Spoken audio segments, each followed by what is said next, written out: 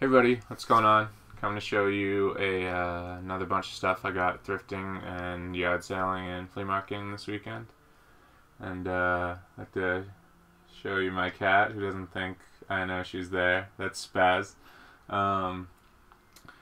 Let's just get to it. So I'll start with the thrift store stuff. First on Friday, went to Salvation Army, found Lord of the Rings The Third Age in shrink wrap. $10, a little high, but I think it still goes for about 40 new, so not too bad. Picked up another copy of Dance Dance Revolution Hottest Party 3. It was $5. I think this is finally coming down from the $15 mark, so I don't think I'm going to pick it up ever again after this one goes. For $1.99 at Savers, picked up TI-83 Plus. I can't get it to turn on. It's kind of a bummer. The inside doesn't look too bad. I'm not really sure why, but it doesn't seem to work. Came with a Radio Shack dictionary / spell checker. Not really sure what that's worth, if anything. Stopped at another thrift store where I got a PS2 Slim. It was $20. Came with a controller, came with the power cords, came with this controller, which I guess is just synced to hardware on the inside because it works without a receiver. I didn't know that was a thing, but that's pretty awesome. And then I found this at Goodwill, another giant Ninja Turtle. This is better than that last Michelangelo I found that was kind of cheap. This one's a little bit taller. Still not as valuable as the movie versions or the like 80s, 90s cartoon version. But I think I'll pair this with the Michelangelo that I got a while ago. He still hasn't sold. Probably get $40 for the two of them together, hopefully.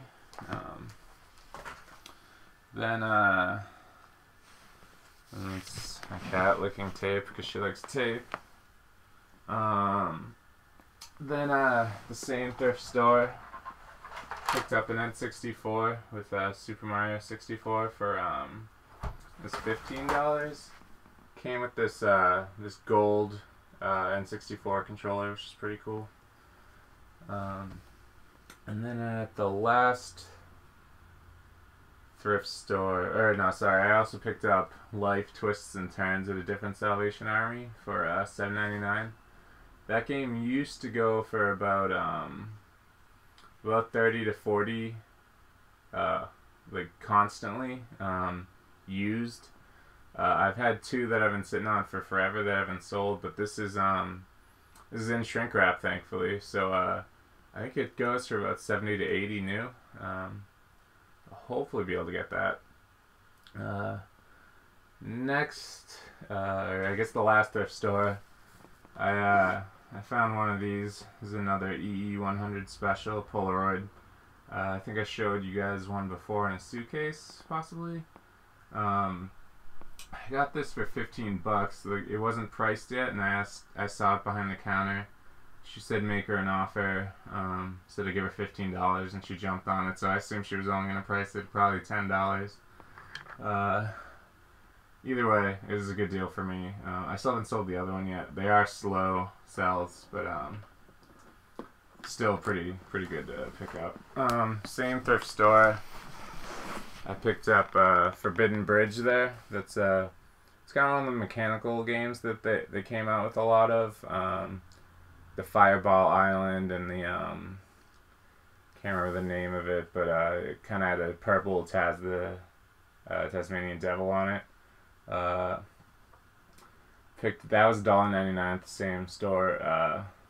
It's not all complete. There's only a few pieces missing. Hopefully I can find another copy, or I might just part it out. And then last I found Intech Link Cable for $2.99 at that same store. It brand new. I'm not sure if it'll still go for more than a used one, but hopefully I have it marked at 30. I'll probably end up bringing it down to 20. I still sell these constantly, so I was really happy either way. Next, we'll move on to the yard sales and the thrift stores. Let's start with this pile. So I got all this for $30. I accidentally scared the lady because I came in through her side yard. I don't think she expected that, but it was kind of funny. We both had a laugh. So I picked this all up for $30. She had it all marked individually. I think I maybe got $6 off by getting it all together. I'll just go through it. Mario and Luigi Superstar Saga, Golden Sun, Advanced Wars, and Advanced Wars 2. All about $15 games, which is cool. I got a Game Boy Color Game Shark and a Game Boy Advanced Game Shark.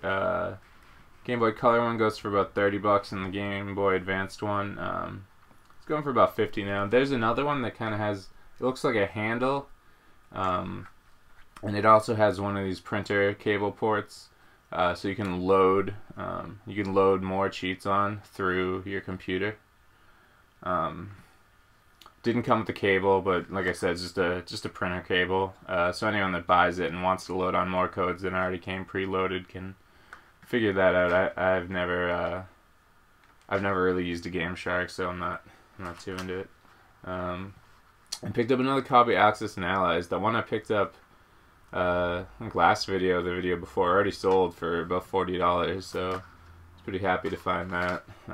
Came with both discs. They look good. Pretty happy to find that. And then she said there was a pile of kids games, but at the bottom of the pile of kids games was Digimon World 3, which I was really happy to find. No case, but either way, it's still about a $35, $40 game just by itself. Let's see. I think this was my other yard sale find. It's Streex, I think, is the name, from that show Street Sharks. It's kind of a wanted to be Ninja Turtles sort of situation. Looks good. Probably get like $15 for it. I only paid 50 cents. It's got some like weird marks. I haven't tried cleaning him yet. I'm not sure if that's supposed to be there or what, but pretty good find. It's my cat still trying to find tape. I guess this was a yard sale find actually. So I found this on Craigslist. They had a bunch of video game stuff. I got there 10 minutes early, which I usually try not to get there early. I don't want to be rude, being the early birds. But there's still some stuff left. I picked this up. This ended up being broken. He only wanted $3 for it. You see there, it's kind of a little bit of battery damage. I took the chance for $3. I guess it wasn't really worth it. I'll probably just list it online for $3 on eBay for parts. Somebody probably the screen or the buttons, I don't know. Whoever repairs might want it. And then I also got this for $7, the Game Gear. It works, thankfully. It's in good condition, has both battery covers. No AC adapter or anything, but it's fine. I think last time I sold one it was for $35, not too bad, but probably still get around that, maybe 40. I think the price has actually gone up recently, which is cool. And then I think I showed you Lord of the Rings Risk already. That came with the $30 stuff. So then I'll just show you those Polaroid cameras. I think I only paid $4 or $5 for the two Suns and the one step. I actually ended up buying a lot of broken cameras this weekend, which is this bummer. I'm not going to bother showing you them, but yeah. So with the broken cameras, I think it averages out to about $5 a camera. I paid. Really a bummer, but I've been selling these particular cameras like crazy lately. I've maybe gone through 10 just this week, so I'm really pumped to find more of those. I guess next we'll move on to, this was the yard sale find. So this is a Super Nintendo Mini. I asked the lady if she had any video game stuff, and she said, oh yeah, I do. And she ran kind of into her garage and into her house a little bit, and she pulled out a shoebox. She said, oh yeah, here you go. And I opened it up. Super Nintendo Mini, which I've never run into these before. I was hoping I would switch it out from my regular Super Nintendo to make some room in my room, but it ended up not working. But she only asked for $2, so I took the risk on it anyway. It came with Donkey Kong Country 3, which ends up working fine. So it more or less I just paid $2 for Donkey Kong Country 3, a controller and an AC adapter, which is fine with me. I might open it up and see if maybe I just need to clean some stuff. It was kind of dirty. It might be water damage, so I'm not really sure if I'm going to be able to fix that or not. Yeah, anyway, cool find, regardless of it not working. So yeah, next, I think I finally got to the flea market. This was the first thing I found, Warcraft 2 Battle.net Edition. Guy said $3, like, questioningly, and I said $1, and he said, yeah, that's fine. I think he's just one of those guys who buys out, does house cleanups and storage stuff, so he just wanted what he could get for it. Still a $25, $30 game for Warcraft 2 Battle.net. Found this, Walking Dead, pretty good game. I played it on PS3, played it on Vita.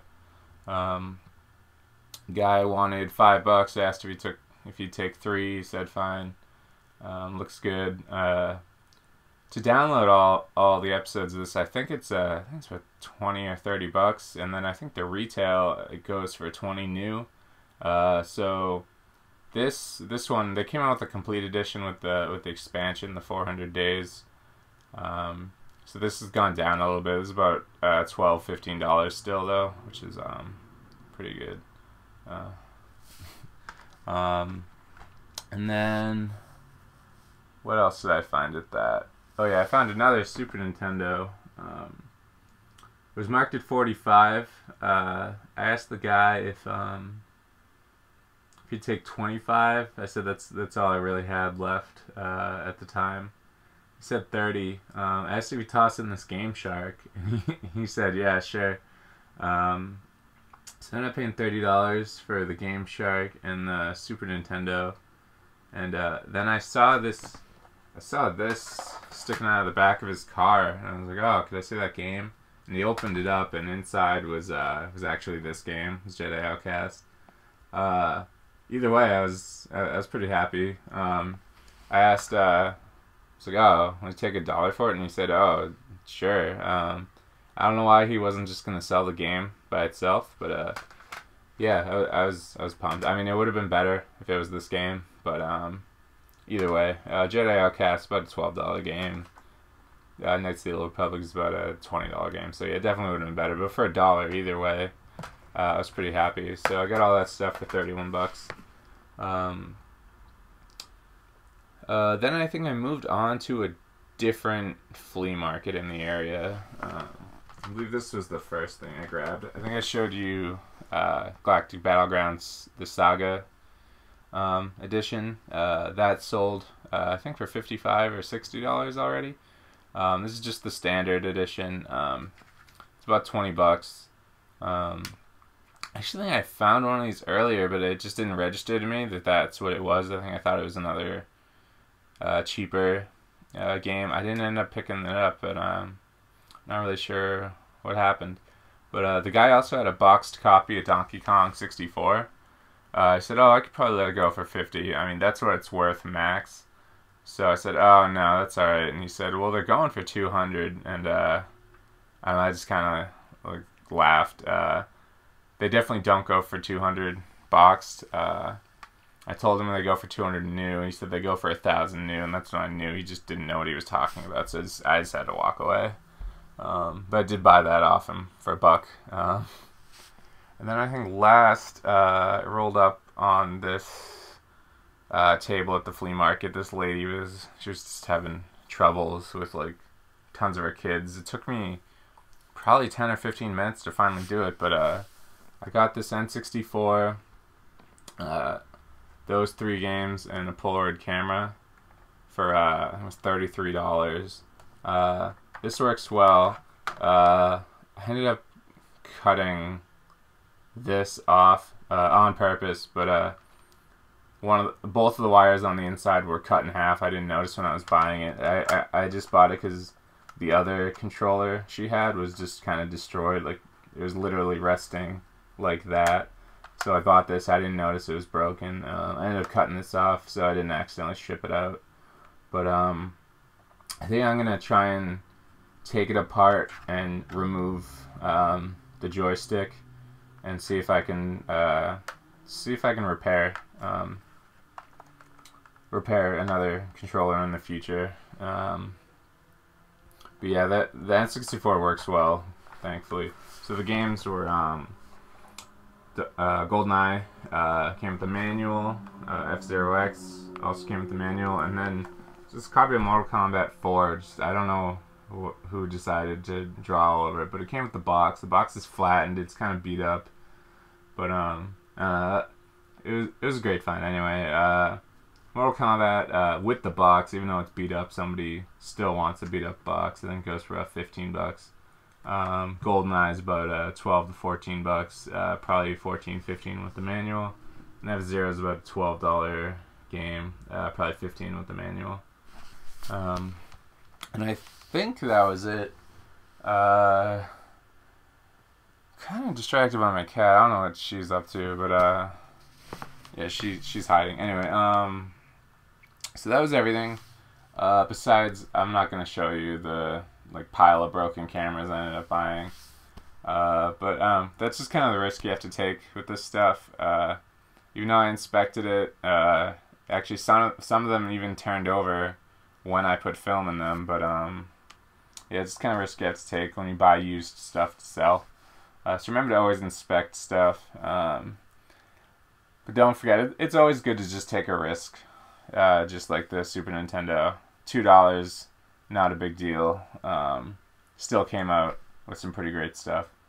So that was everything. And remember, like, subscribe, comment, and I'll hopefully have another video for you guys next week when I hit up the flea markets and yard sales again. So everybody have a good day. Bye.